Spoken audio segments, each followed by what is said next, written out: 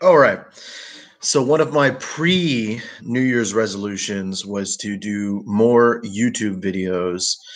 And the big news of the day today for Rockets fans is that Jeff Bzdelik is coming back to the fold. One of the things I think that has been, I think, noticeable for Rockets fans is this year is not the same as last year or even the year before when Mike D'Antoni just got here.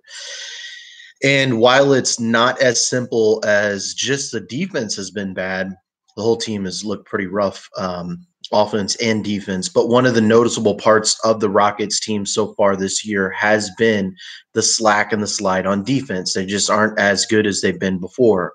And one of the noticeable parts of that has been Jeff Bzdelik has been gone.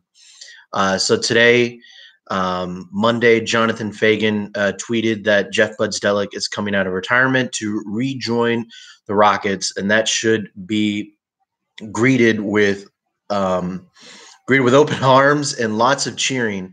While Jeff Bzdelik is not going to be a fix for everything wrong with the Rockets, he should be able to help the defense and get it back right. I mean, one of the things that I always enjoyed watching the Rockets from afar was just the way that when Jeff Bzdelik was on the court, when the Rockets were on the defensive side of the court, Jeff Bzdelik was calling out plays. He was the one that was controlling everything defensively, and you really trusted Bzdelik to put together really good game plans.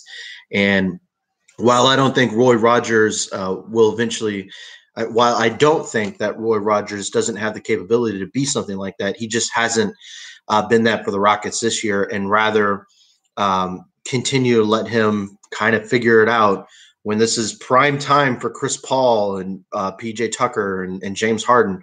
You just can't let someone kind of figure it out on the fly. Good moves by Mike D'Antoni and the Houston Rockets organization for bringing Bzdelik back. Hopefully that is something that is going to help out the Rockets defensively, which should make them better. Because one of the things that the Rockets like to do is to get out and run. When you force a turnover, you get out and run, and maybe that can help fix the offense somewhat.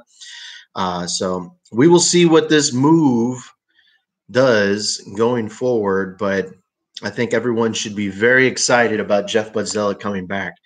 And that's pretty much all I got to say. So hopefully you'll see me do a little bit more videos on here. And if you have any comments or feedback, please leave them. And this is going to be an interesting YouTube channel going forward, not just going to be about basketball and sports. So stay tuned. Hopefully I don't lose very many followers. And we'll see what we got cooking coming up next.